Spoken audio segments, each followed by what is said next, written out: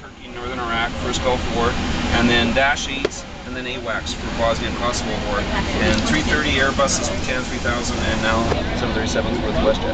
So we've been flying for 37 years. Air cadets. Started and did everything, okay? So, real quickly, there's all the emergency lights that can come on. The airplane's worth about, this one's a 600 series, so it's the smallest one we have. It's worth about 50 million.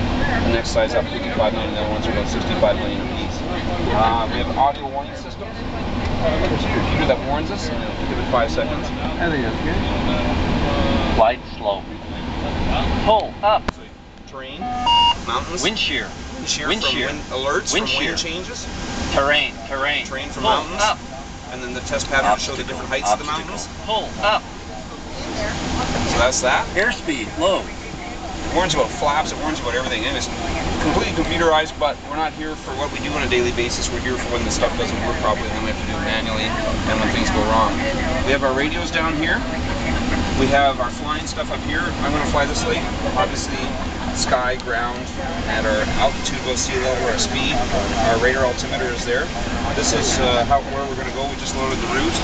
So, if I look at it in a bigger mode here. So the blue are airports. So we're taking off Ottawa, we're going by Lake Simcoe, and we're going down into Toronto. And you can see us Timmins, Thunder Bay. You can see down Chicago. And if I take it out of that mode, so you're just seeing the train in front of us, and it goes down to Bangor, Maine, Boston. There's JFK, New York, and all that stuff. So that's what we use to navigate with. The big part of the system, though, is these computers. That's where we've loaded our route into. Our route looks, there's where we leave, where we're going to, the flight number and the runway, and this is the route we're flying. It's pretty simple. We're flying that magenta line. And from here I can get all kinds of data, like I can see my position in latitude and longitude. I can see how my navigation is working on for IRS systems and GPS, so I can get all that kind of stuff. So this is the big computer. This is our autopilot. That's how we fly it when we're obviously doing things. We hand fly it for the takeoff and landing most times, but then we go to autopilot for allows us to spend more of our time watching the systems, handling the radio, and all that stuff. So it's safer. If you're hand flying, you're concentrating a lot more. Up here, this is our fuel pumps. This is our electrical generator system, and right now we're on the auxiliary power unit, so the little jet engine in the tail, I just took it off ground power. We're now on internal power. And over here we have our hydraulic system, and over here is our pressurization system. So all these things match with that, and basically that's that. The good news is if anything happens to you two, you can always get two of us come here. You'd like to say it's easy. We use a lot of satellite-based navigation now. We do approaches in mountains, no longer using ground-based stuff. We do three-dimensional pictures going down valleys and turning in and finding the runway. So it's quite critical stuff. In fact, when we came in here earlier, this was the approach we flew. RNAV runway 32. And we can come in, instead of going big long final, we turned final at about 6 miles and came in. So that's looking down from God's point of view and the side point of view. So that's how we do all that. Fire test is here. There's our fire of our 2 engines and auxiliary power unit. Cargo fire test. Things like that. So all that stuff we have. And he's looking to disconnect the ground power.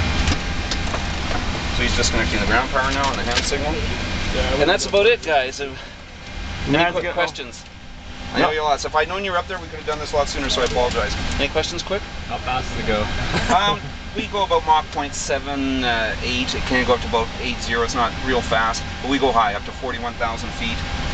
Indicated airspeed, it could go up to probably about 500 or so. We can do 500 in the climb. It's a good performer. You can climb out at 20, 25 degrees nose up.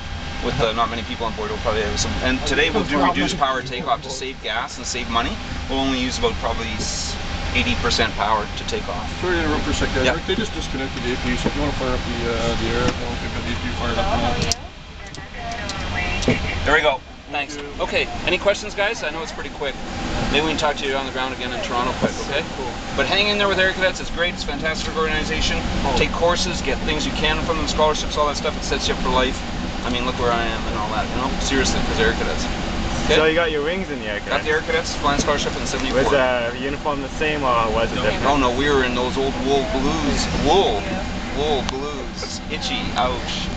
You wouldn't believe it. Back in the 60s and 70s, yeah. Did you get your private only, or you... Private license from the Air Cadets. Okay. And then I went in the I had a night endorsement and was starting to work on some stuff civilian-wise, and then I got accepted in the military. And then after the military, it was a matter of just taking a weekend course, writing some civilian exams, and then I was qualified to do this. That's amazing. Because you're pretty qualified in the military. Yeah.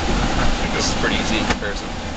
When you're flying F-16s on ground attack missions into Iraq, air-to-air threats, air refueling, and yeah, this is easy.